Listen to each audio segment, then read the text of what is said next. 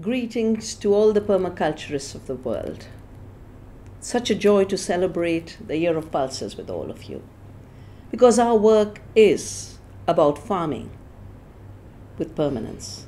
And the only kind of farming of permanence is a farming that is aligned to the earth, to her biodiversity, to the nutrient cycle, to the hydrological cycle. That is a permanent agriculture.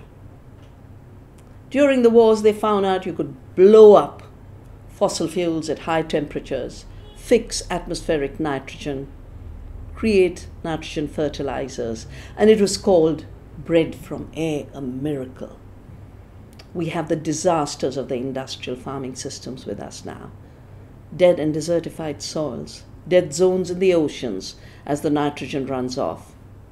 A climate in havoc as nitrogen oxides feed into the greenhouse gases, contributing to 50% of all greenhouse gases that are coming from agriculture. CO2, methane, nitrogen oxide.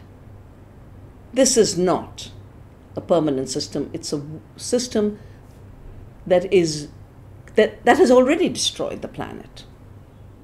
In a short half century, 75% of the planet's capacity of fertile soils, living waters, stable climate, rich biodiversity, all destroyed. But we have in our pulses the pulse of life, which can gently and non-violently fix atmospheric nitrogen for us. And it isn't just the soils that benefit. The soils are enriched. We can literally, with chickpeas, fix 140 kilograms of nitrogen per hectare. With pigeon pea, 200 kilograms of nitrogen per hectare. But these are rich proteins. An answer to the factory farming that is causing so much violence on the earth.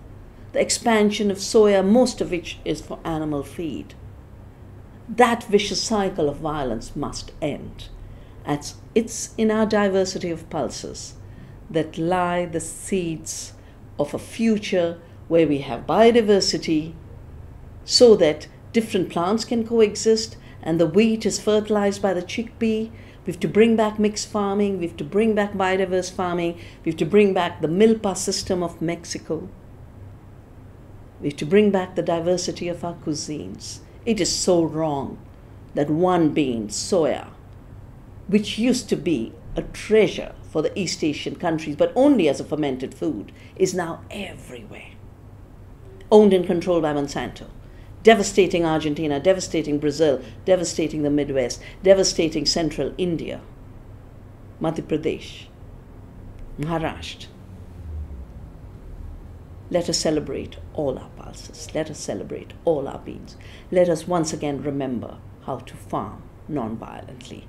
And let us once again remember how to eat non-violently. That is our celebration for the year. And I'm so happy I was able to join you through this message.